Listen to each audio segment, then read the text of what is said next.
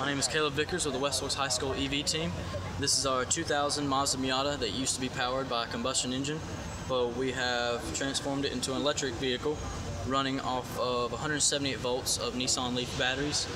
It is using a Zilla controller, and the entire pack itself is running 45 batteries total, around 400 plus foot-pounds of torque, and 11-inch motor with more than stock 0 to 60, and we use it for autocross as well as drag racing and distance racing. The vehicle itself uses the Zilla controller, and it transfers the power to the motor, but we do not have a clutch because it would slip, and we have actually tore gears out of the car itself, but just due to the torque itself and the horsepower. Actual tray itself is in the front and the back